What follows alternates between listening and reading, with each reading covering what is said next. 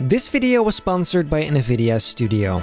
In today's video, I'm editing your photos again in Photoshop. The theme would be Christmas, but try turning this into Christmas. Yeah, let's stick with winter instead.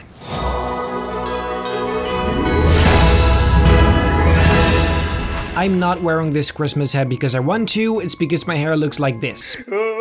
If you want to send your photo for the next episode, make sure to send it to editingyourphotos@bennyproductions.net, and then the first one was sent in by Patrick. Hi, I have a submission for you, my good sir. Feel free to do whatever you want with it. Friendly regards from Patrick. Thank you very much. This is simply a badass photo, so let's drop this into Photoshop and get going. But first I want to announce something very, very cool. Ladies and gentlemen, it's December, which means it's the season of giving, and as you know probably from my latest music video, that's exactly what I'm gonna do. I teamed up with NVIDIA to give you this absolutely insane prize. I'm super hyped about that, but more on that later, because first I want to tell you something about me, about my journey as a YouTuber and Photoshop artist.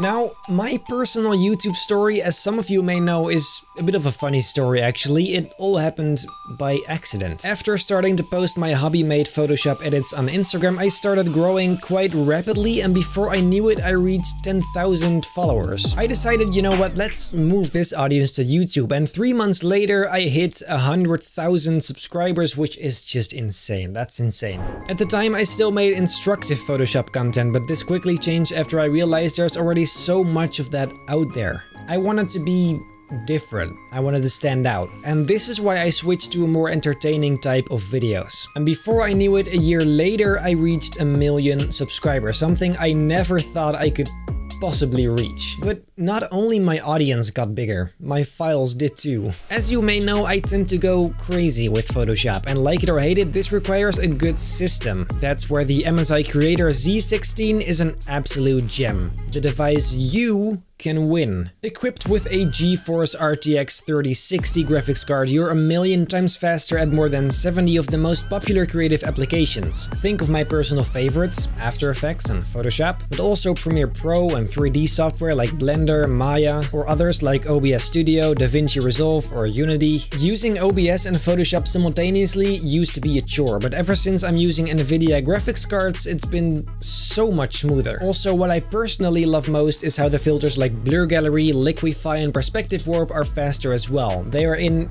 pretty much all of my edits. Now I can see through this screen how excited you are to get one for yourself, so if you want to win one, here's what you need to do to enter this giveaway. It is actually quite simple. Follow NVIDIA creators on Instagram, and there you'll find out more about what you need to do to enter. Massive thanks to NVIDIA Studio for sponsoring. Ladies and gentlemen, welcome to Photoshop. Let's get straight into it. First of all, we have our beautiful subject, which I am going to mask out using the pen tool. Once again, you know it. So let's go all around the edge. Very fun to watch. All the way here, and boom. And I guess we should put him somewhere here. Seems about right. Now I want to start with the background, for which I found this beautiful background photo. I'm gonna put it right here, I guess. And then I have this other photo right here, this one, which I'm gonna put on the other side. I was thinking somewhere here. I think we can simply remove its background.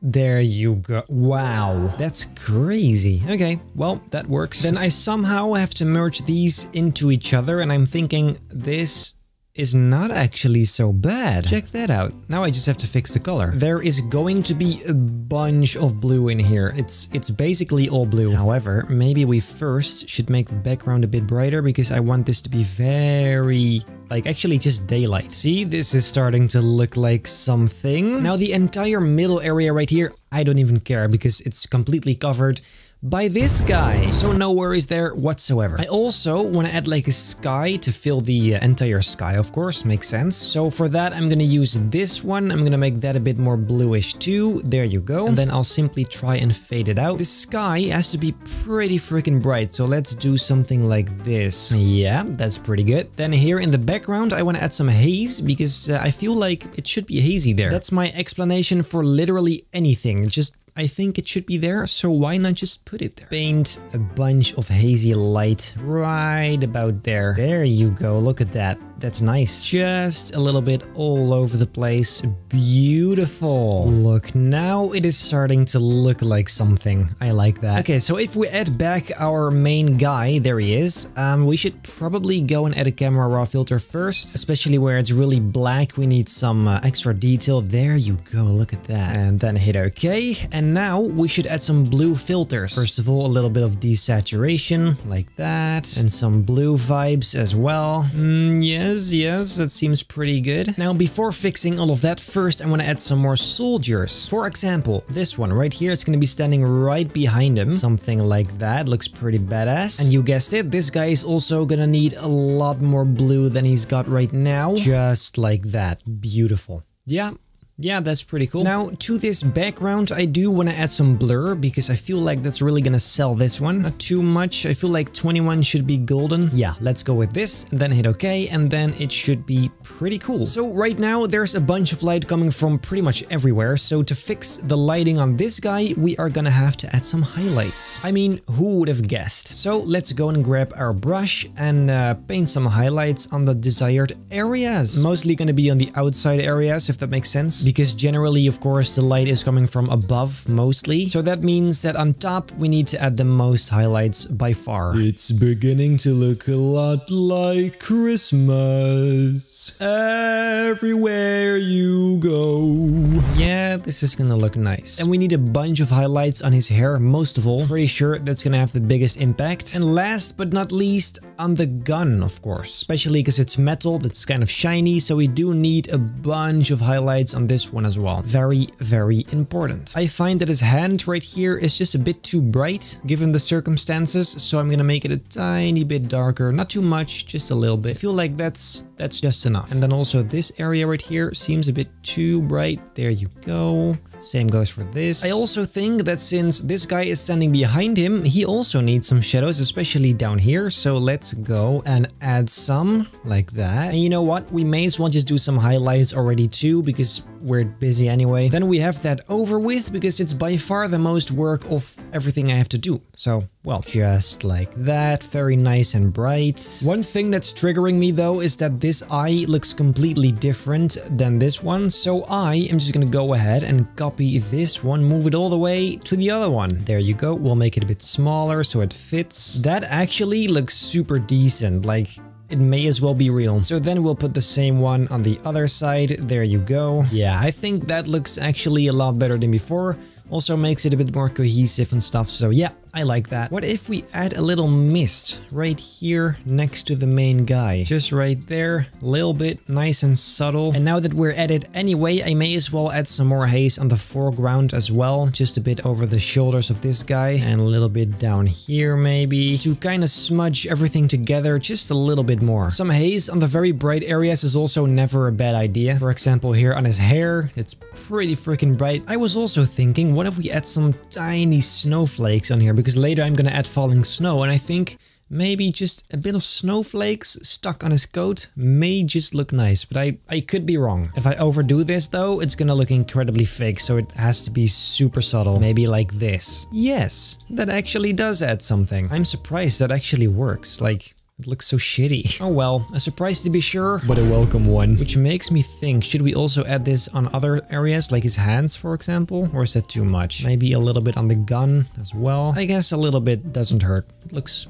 okay. Ooh, and in his hair, most of all. Yes. I should probably go and add some snow now. There you go. Put this on screen so it's nice and transparent. And then I guess we can just put it in the sky in the background. Put one on this side and then the same thing on the other side. And then in the foreground, we probably want some bigger snowflakes. So we'll put one over it like this. Now, we don't want too much of these guys covered, so I am gonna remove some of them just by painting over some areas like this. Yeah, that seems a bit better. Then on the very top, I want to add some of these very big snowflakes or particles, whatever the heck they are, to add some final little detail there. This once again is going to be very subtle, not too much. Something like this, I think, should be pretty cool. Then maybe something that could spice it up just a little bit more is a soldier right in the back here as well. Just right there, because I feel like it's a bit empty otherwise on that side. Let's add a little blur to this guy. For him, we even need an actual shadow as well, because he's actually touching the ground. We can see it, so therefore it needs a shadow. I'm gonna try something very simple here, just like this. I feel like something simple.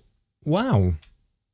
That is good. I thought this was gonna be a bigger deal, but apparently it's not. Okay, well, that's nice. Then I am extremely curious what this guy is gonna look like with a camera raw filter. I'm not sure if it's entirely finished yet, but we can always add some new stuff later. Here we are. Let's see. Let's add some clarity, because that's always one of the most important things I do. We also want the whites to pop, so let's increase those. Maybe a little more shadows. Some sharpening is also pretty much always a good idea to make it just a bit more crisp. And you know what? I think right about here we should be golden. So I'm gonna hit OK, and then I guess, wait for it, there you go. I actually quite like how this one turned out. It's a little different than usual. I feel like it's colder, and I know it's not exactly Christmas, but at least it's winter, which is, I mean, it has to count for something. Anyways, let's go back to the studio. Very, very nice. I'll send this back to you ASAP. And today we are doing only 2 photos, but worry not, because later this month we are doing 2 more. So that's epic. Now, the next one was sent in by Glenn. Firstly, I'd like to say I love your YouTube channel and what you do. I'd love it if you can do one of mine. I love spooky and hunting looking graveyards.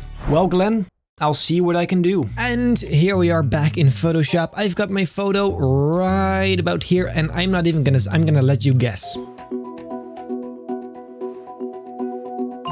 That's right, we're gonna mask him out with, of course, the pen tool. So let's just skip this. We've seen this enough. There you go. Was that so hard? Okay, so now I am gonna drag in a background photo. To be exact, this one. This guy requested a graveyard, so that's exactly what we're gonna do. But it's also gonna be a little Christmas-ish, Christmassy. Christmas, kind of like this, so you can still see this tree right here. Now, I didn't really think this through, but we're gonna have to sort of mask out these trees, and I think quick selection might just do the trick. Now, this is of course never gonna be perfect, but I guess we can see how far we get. Like that, and then we can see, yeah, no, that's not so great. Maybe the refine edge will work. Oh yes, that does actually work. Yeah, this should be fine. Let's hit OK, and then there you go, add this guy back, and that is beautiful. Then in the background we maybe should add some mountains like these, something like that,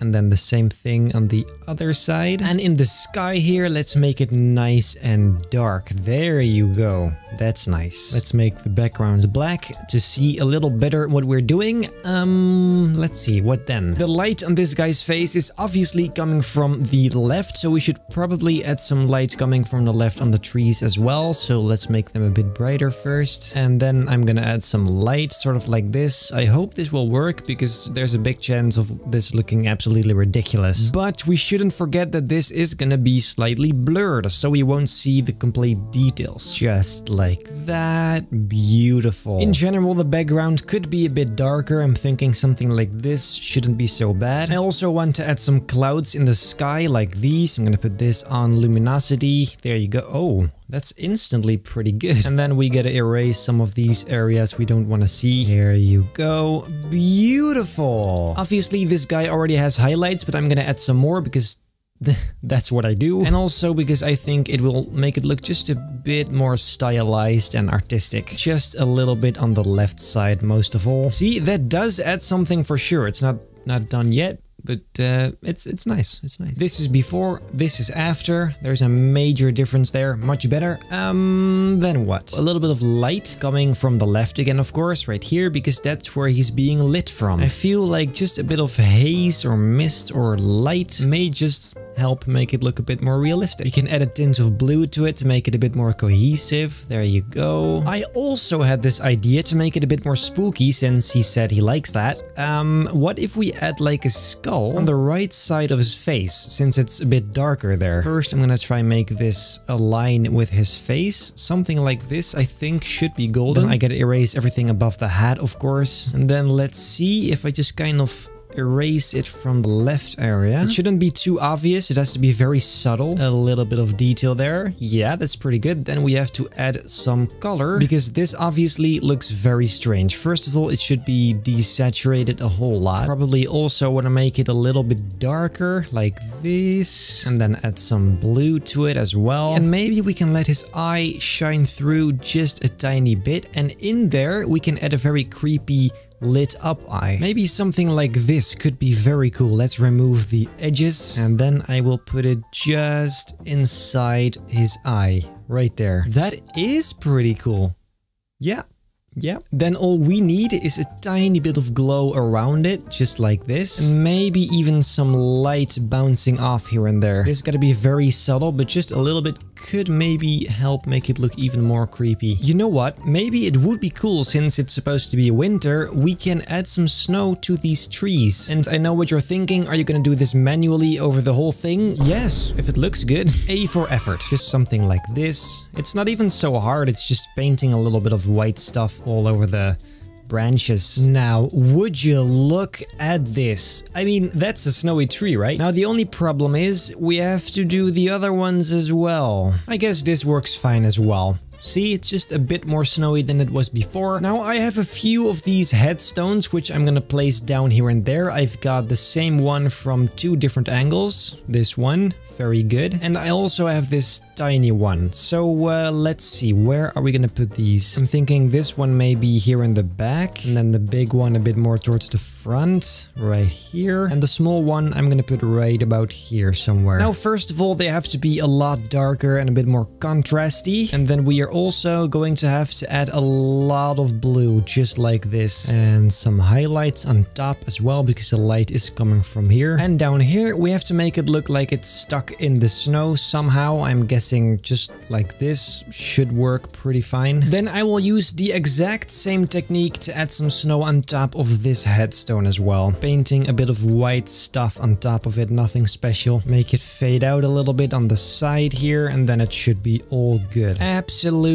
beautiful. Look at that. I didn't think it was gonna look that good. Okay, well, next, it's basically the exact same thing, so I'm not gonna show you over and over again. I'll see you in 3, 2, 1. And there you go. You know what? Now that I think of it, I don't think we should blur the background. All of a sudden, it kind of looks good like this, which is strange because it looked so awful just now. But well, I guess the snow really did do something right. Now I'm again gonna add some snow, but this time it cannot be too much. It has to be super subtle. So I'm gonna do this right here, remove it, and then softly paint some of them back with my brush, something like this. There you go, nice and soft. By the way, I almost forgot, that means we also need snow on his shoulders, of course, because and his hat also, because there is snow everywhere, so it would only make sense. I just hope that it's gonna look better than this, because this is pathetic to say the least. Yeah, this is starting to come together nicely. I like it. And then finally some bigger snowflakes on the front as well, and that should then be pretty much it. I actually like this. It does look a bit different than what I thought it was gonna look like, but I guess it's a nice surprise. Let's add a camera raw filter and see what happens. Here we go. Let's see what we can change here. I mean, it's nothing new. It's just the usual stuff, I guess. Yeah, and there you have it. Like I said, it's different than what I thought, but I really like how it turned out. Let's go back to the studio. I think both of these turned out pretty good. It's different than usual because I barely ever do snowy edits. But let me know in the comments down below which one you like best, and if you want to send your photo, you know exactly where to send it to. Massive thanks to NVIDIA for sponsoring this video once again, and don't forget to enter the giveaway by following NVIDIA creators on Instagram. I'm pretty sure that's it for today. If you like this video, make sure to leave a like and a comment, and if you enjoy my overall content, feel